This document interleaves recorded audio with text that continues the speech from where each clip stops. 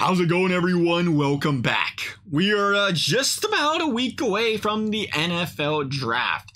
Lots of talk about mock drafts. Lots of talk about the guys the Bengals should take in the first round. Lots of talk about the Bengals' needs in the first round. But how about, let's play a little devil's advocate here. And let's say, what's the position the Cincinnati Bengals need to absolutely avoid in the first round? Not the entire draft, but in the first round. What is your one position that the Bengals need to absolutely avoid? Obviously, ruling out the quarterback position. Duh. Slam dunk. Any other position. I'll look across the board and say, hey, you can bring in a stud safety, you can bring in a stud CB, you can bring in a stud D lineman, you can bring in a stud offensive line. There's places on this team for all of them. Except for one position. That position, to me, is the running back position.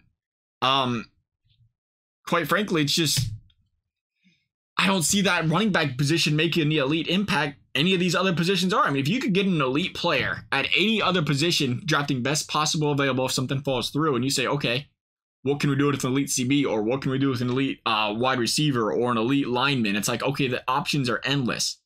As far as an elite running back goes, yeah, it's going to make a difference, sure. But it's just not the system that this team's being built and ran around. And it's not the system you want it to be built and ran around. You want Joe Burrow throwing this football 40 times a game. Maybe more. Because he's that dang good. So when you say a position of need and you say a necessity on this team, the running back position, it's obviously important that you have guys that can fit roles and they can find guys that can fit their roles. But it's not a team that needs to lean on and rely on an elite run game. You want to lean on and rely on an elite passing game, protecting Joe Burrow. Because if you can protect Joe Burrow, if he has time to sling that football, it's going to be easy for just about anybody running that football because they're always going to have soft boxes. And that's where you say, okay, it's more important to have the specialty running backs because you want the guys that can do the down and distance, short down and distance. You want the guys that can do the short goal to dist or goal to goes. But you don't necessarily need to waste a first round pick on that when you can fill so many other voids in this team. So many other voids where positions are going to cost you a lot more in the future. And I think that's important too. It's just not about the price and what the effectiveness of the running back is, but it's just the fact that if you get an elite cornerback, you're going to have to pay him double what you would a really good running back. And you say if you can get that under contract for 4 or 5 years, I think that's really important. So I think for me personally, you run away from the running back. And again, we've talked about this time and time again, well documented, how practically every Super Bowl win over the last decade does not pay their running backs. They have a cheap running back core. Do they have some running backs that are drafted and younger? Sure. Are they expending a lot of money on the running back position? No, they're trying to find a couple. You know, the guy that can do the good, you got the good blocking back, you got the down and distance back. If one of those can do that and be your first and second down back, that's great. But you don't necessarily need to pay out the rear end to get all of that. It's been proven time and time again. And I think, you know, it's really like anything else in life. You have the choice to be complacent and to be stubborn and not accept change, or you have a chance to adapt. You have a chance to evolve with everyone else, and you have a chance to grow. That is what's going on in the NFL right now. There is clearly, as years and years go on and on and on, we are going from a running league to a passing league to a passing league to a passing league. It's becoming more and more and more every single year. And again, adapt with the times. Worry about protecting your quarterback. Worry about that passing game. Worry about the defense and get an average to whatever running back. Go ahead and win yourself a Super Bowl.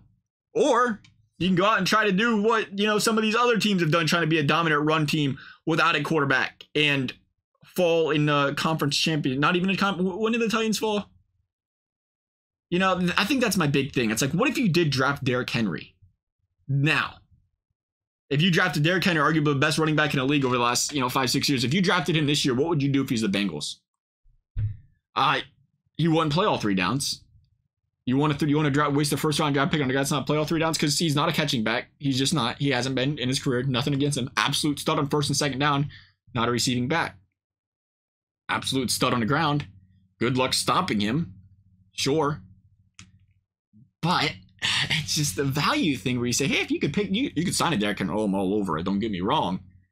But it's like the usage you're going to get out of these players with the first round draft pick and the chance that this guy is a Derrick Henry. Let's remember that as well. The chance this guy's going to be a Derrick Henry opposed to a Clyde Edwards-Helaire or something, right?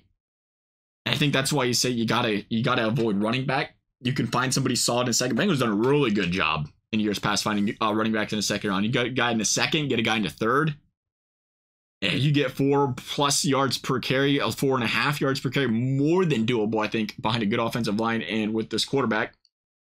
You're happy with that. And I think you can do that by building up the offensive line or going after, I'm not big on tight end first round, way bigger on tight end than running back. So that's me. That's my personal opinion. Everybody's different. I'm avoiding that position. Who are you guys avoiding? Love to hear your thoughts. Thank you guys for watching. We'll see you next time.